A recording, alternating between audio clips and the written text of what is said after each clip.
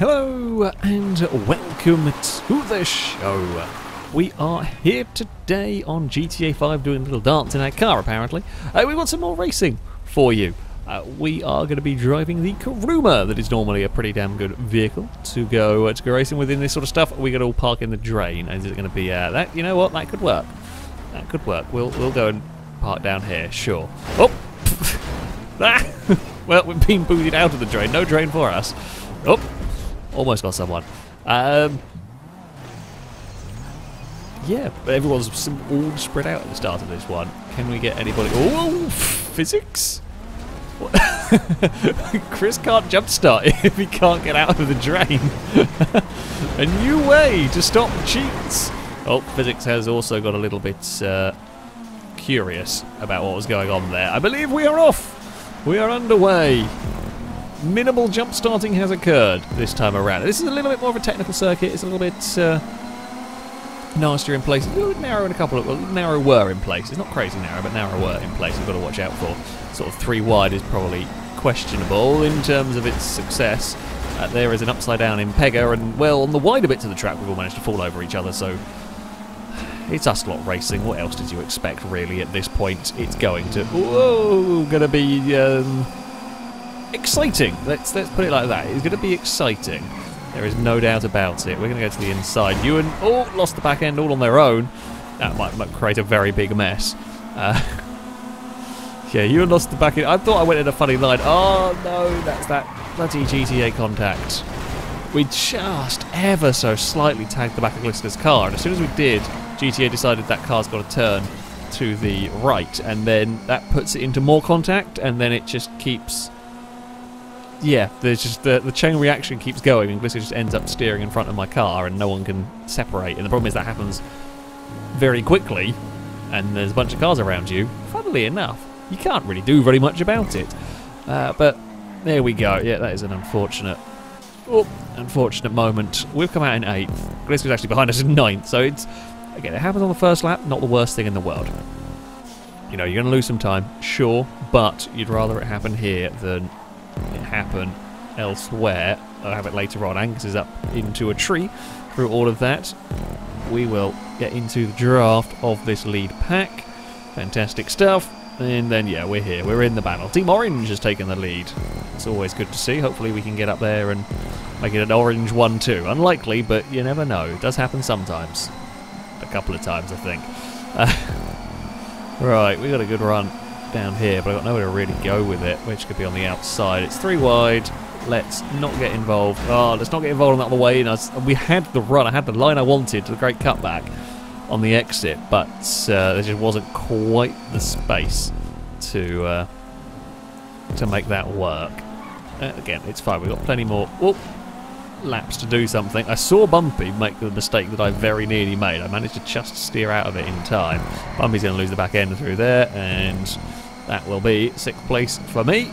Yeah, these things have a lot of grip up until the point where they don't, and then they just sort of lazy slide their way wide. It's kind of... You don't expect it from the Kuruma, but that's... Yeah. If you just ask that a little bit too much of them, you get this really lazy oversteer that looks very silly. Oh. Ugh. Let's just try and avoid all of that chaos. Team Orange are now 1 and 3. I mean, that's good for us. Right, we can maybe try and do something here. It's now 2 and 3, but we're in the... Whoa, that's so much speed. That's so much speed at a quite narrow point on the track. Oh, we're going to go side by side with Pega down towards the hairpin. There's going to be somebody with a lot more momentum. Now we're 3 wide and everyone stalls out, and here comes the rest of the pack behind. We're going to... Lado is going to try and Herbie it around the... That's almost worked. God damn. Lado, you're not supposed to be wall bouncing. You're better than that. Longbow, I've got nowhere to move to. I don't know what happened to Blakey. Something did. Unfortunately, our Team Orange ally has fallen back. We're going to have a... thought about having a sneaky dive up the inside. Well, I wasn't going to. Bumby made a mistake and ended up there anyway, but there we go. Please don't say there's a car at the inside. Really, that's a really awkward place to try a pass. Oh, that's also a really awkward place across the bridge. It's kind of just nasty bumps going on. We can get a good run off of that section. We're going to the inside. Oh, and it has started to rain. Now, this isn't the slippery surface, so we're not going to... Oh! I thought we were clear in front of Longbow. That's my... say it's my mistake on that one. We didn't lose too much as it happened. Yeah, I thought I was clear to move up in front of Longbow, and we were just a few centimetres not clear, basically. Yeah, not a slippery surface race this, but the rain will give the cars less grip. This is just randomised GTA weather has decided that we are going to have to deal with rain now in this one. Is it going to be the proper, like, full-on downpour? It might be. It might just be a light shower. If we get just a light shower, it won't do much. If it is like the full-on storm, then yeah, we will have changing of grip levels, shall we say. We've already seen oversteer antics with these cars, so this might make that sort of snap oversteer. Well, it's not snap oversteer that it's quite a lazy oversteer you get, but it's like all of a sudden it goes for no reason into that lazy slide that you can't recover from. So, don't hit the bush. That would be preferable through there. I know someone's going to have a big run. I don't see the point in me fighting when we've got all of the... They're going to have so much slipstream going on. There's no point in making it up worse because they just run the risk of a crash. As it happens, me trying to do the sensible thing still got involved in a crash anyway from the group of cars further back. Oh, it's fine. Yeah, when we're so far out in front there, we just had nobody we could really slip through. See the other orange car though, that's good. Team Orange can once again reform and hopefully try and take the top spots, possibly. Who knows what's going to happen in these closing stages, especially with the weather being changeable. It does look like we're going to have the proper full-on storm though, the full-on rain effects, so that's going to be fun for these. Now, we've been quick, actually, off of this corner here so far, although that time around, got the better of us. I think a little bit of, I suddenly picked up a bit of a toe from one of the cars, and I got a little too brave, and the changing grip on the back end. Let go. Oh, big crash behind. That helps me as far as, it means I don't have to worry about defending, or I don't have to worry about cars trying to find a way past me at this moment in time. A little too late on the brakes through there, but not the worst thing. We lost a tiny smidge of time, but oh god. Okay, it's almost like you don't want to pick up slipstream now. Or you do, but you only want it in a straight line. You do not want to pick up slipstream while you're through these high-speed corners because you suddenly get a lot faster and there's not the grip to go with it. We're learning, and thankfully I'm learning in a relatively safe environment here, as far as I'm not got cars around me, so if we make a mistake, we're not going to find ourselves in someone else's car, and we've been relatively lucky with how we bounced off the wall. It's not going to last. It doesn't look like it's now brightening up. We're going to go through all of the weather conditions in a race, perhaps. Always fun, them sort of events. I mean, outside of snow. Oh, we're going to have to have a lift through here because I've got nowhere to go. I can have all of the draft I like on Liam's car, but there's not going to be anywhere to go. Gliska tried. Lucky it was only sort of light bounces, but of course we were then quite slow through all of that, and Brazen, well, wasn't. So Brazen actually takes the lead with that run on the exit. Can we get good? Kind of. We're all sort of moving across a little bit here. We are on the outside. Not quite got the draft we needed through there. Is Liam? I'm hoping Liam did the sensible thing. Just had a little look, but yeah, it's better just to fall in line for the moment. Especially as we come into these narrow sections now. Braze is going to stack everybody up on the outside. We get a better run there. We're going to move, hopefully, to second. I just don't know how much speed I can take through there at the moment. Oh, Brazen's having a very big crash. There was just a couple of taps on the brakes to let Brazen's... I didn't want to lose too much speed because, you know, we're still fighting the other cars here. I don't want to lose too much speed, so it was just a couple of taps on the brake, let Brazen's car slide out wide, and it worked, really. And we'll be... Ooh, I think we'd have got second there, so there is a chance for a slipstream run to the line, but it isn't a particularly big straight to that. Out of the final corner, if you've got the lead out of the final corner, it's going to be difficult, not impossible for cars behind to get you, but yeah. There we go. Right, 4 cars... so those 4 cars break away a little bit. Well, it's not that far back to find Hyper and probably Longbow in that group. And no car's going to go to the inside. You know what? Sure. Okay, you can go to the outside as well if you're feeling brave. I'm happy on this line. Liam's carried too much speed. Does keep it under control. Just... It's just very lazy oversteer you get. I mean, this has now gone back to a dry race again. That was a very weird rain shower we got in the middle of this. Oh, I'm almost up onto 2 wheels through there. That's fine. There we go. We've got one more lap after this. Impega is looking. You want to fight with the bush? Go for it. Impega has got past. No one else is actually in slipstream range at the moment. They've all fought each other too much.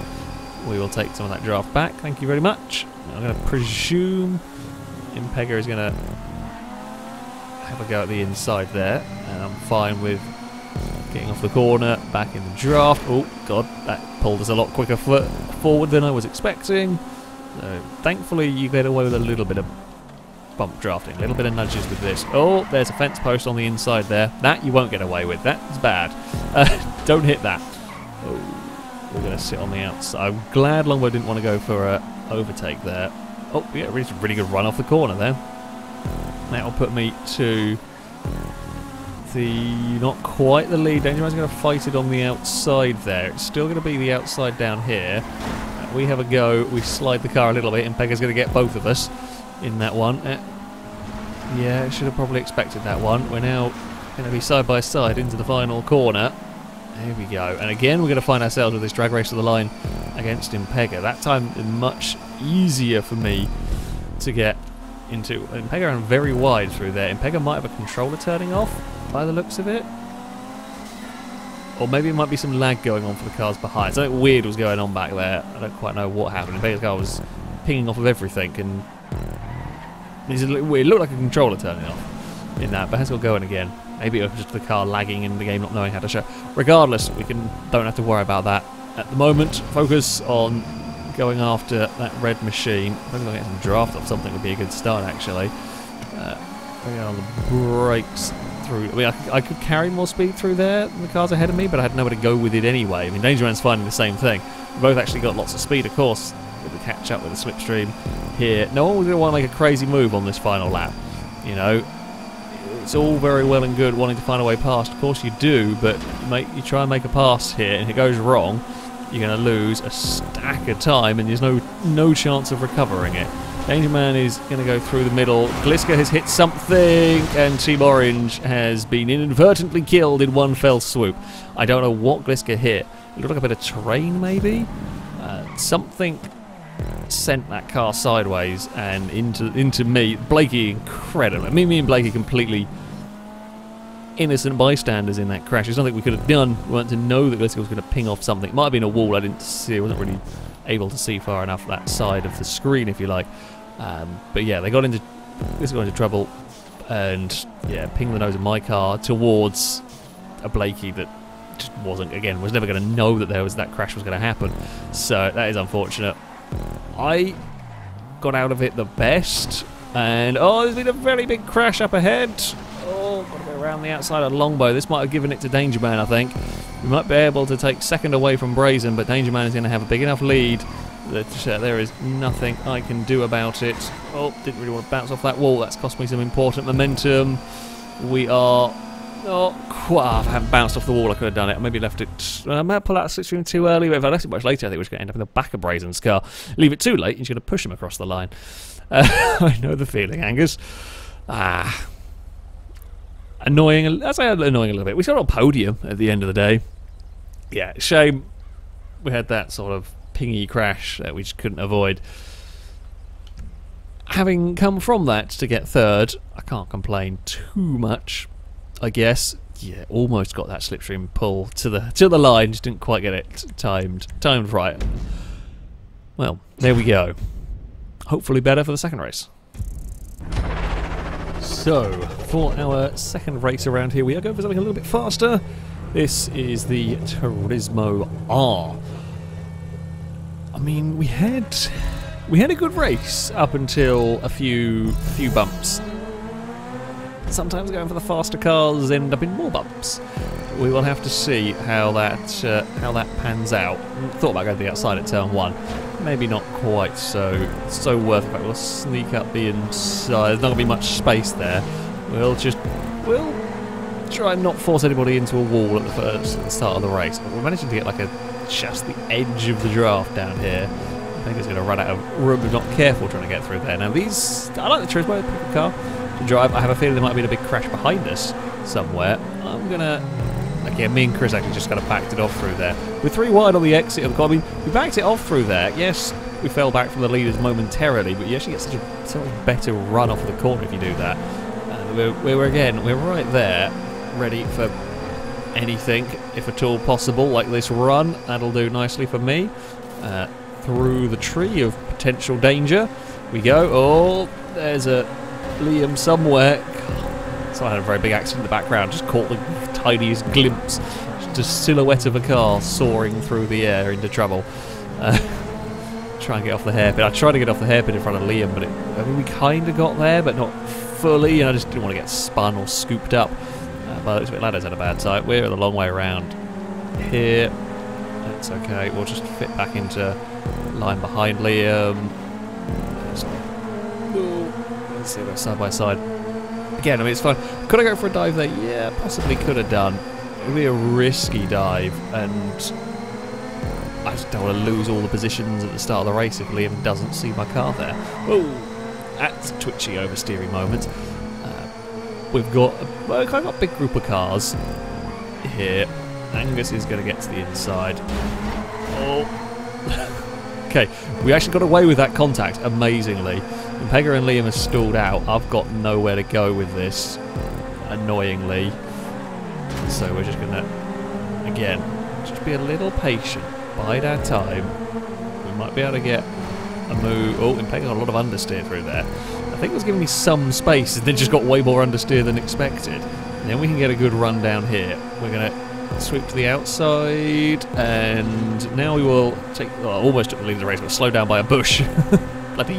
bloody bushes. Oh, that's not a place you wanted to go to the outside of. I did not know there was a car there until the last second, and we might have murdered an Angus.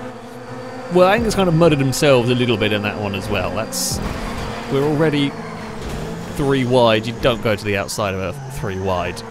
We then subsequently got murdered as well. Sorry, Ewan. I just got spun, and there was nothing we could do about that. I think I see a red car waiting. Oh, God. Up ahead. Yeah, this is actually a really difficult place. You can't really wait anywhere easily down here. It's very narrow. Oh, these can bump drop well. I say that. We pushed Hyper quite viciously there. But this is not really a track for bump drafting. There's not really any reason why you'd do it. Maybe if it's a run to the finish line and everything's completely blocked up, you might try it, but that's literally the only time I think you would really want to. Everywhere else is just too narrow to be risking it. I wanted to try around the outside of Ewan, and I think I had the speed to do it. There was the grip in the car to do it, but I didn't quite time it right, position it right. Come on. It's almost like a big line of cars. That's fine, there's no big gaps in the pack, which should mean recovery isn't the worst thing in the world. I thought Ewan was going for a spin. I let off quite a lot there because I thought Ewan was about to have a crash and I didn't want to go straight into the door of the car, basically. Oh, I'm about to give Ewan a crash. That's alright, you got away with it. But there goes that little push.